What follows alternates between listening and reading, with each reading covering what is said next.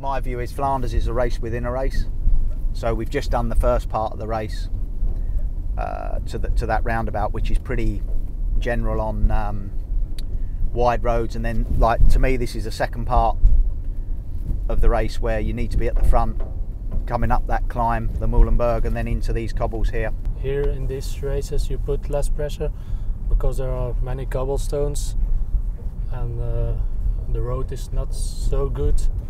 When you have old tarmac you can put 8 bar in it, but now 7, 6.5 for these races. We don't use the high carbon rims. It's not good here. You're gonna break the wheels. Now they're on Chamals from Campagnola. These are also very light, but that's half aluminium, half carbon, so that's better on the cobbles. We put also some gel underneath the bar tape, so it's softer for their hands on the cobbles on these roads. In other races we don't put gel, you don't need that, but here they wear hand gloves and also the gel underneath the bar tape. You don't want to get bogged down on too big a gear, but if you use too small a gear you just bounce all over the place. Your cadence sort of comes down a little bit from riding on the cobbles. You just use a little bit more strength.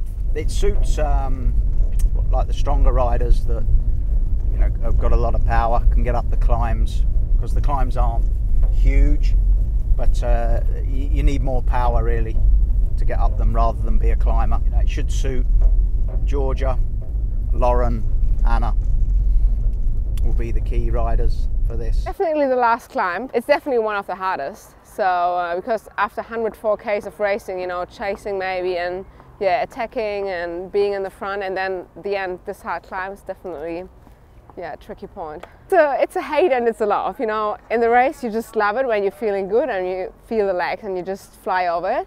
But then on the other hand, when you're like tired and you just want to be in the finish, it's like, I hate this couple. So it's a hate and it's a love, but you definitely like, it's a sprint classic thing, and yeah, you wouldn't miss these races.